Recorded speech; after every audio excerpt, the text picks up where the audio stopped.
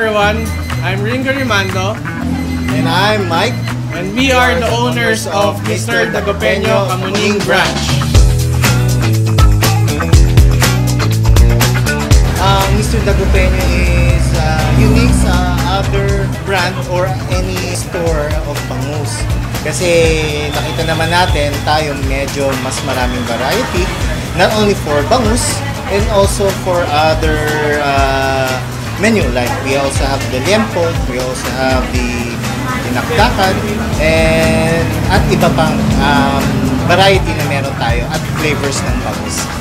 Well, for me and my wife naman, we were looking for a business na would be available even the new normal. Since nagkaroon ng pandemic, we saw that Mr. Dagupeño was a good business because they thrived during the pandemic and lumalaki pa sila lalo ngayon. And going back to the new normal, we're seeing more products that were innovative from their end.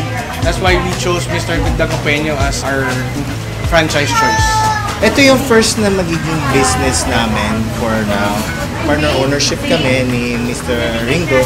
Nahikayat kaming mag-business. So I work as an IT manager. Been in the IT field for around 20 years.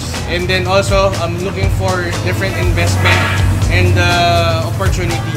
That's why we choose Mr. Dagupeño. Nagustuhan ko sa kanya yung meron siya bistek, pinaputok, cheesy baked bangus. Well, sa akin naman, ang favorite ko is the dinakdakan, bangus dinakdakan. While my wife and my kids loves the cheesy baked bangus.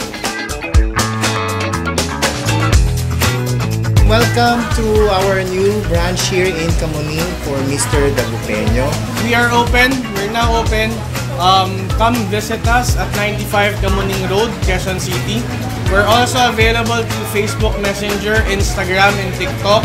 Soon we'll be opening our doors to our GrabFood and Foodpanda. See you, Kabaleyan!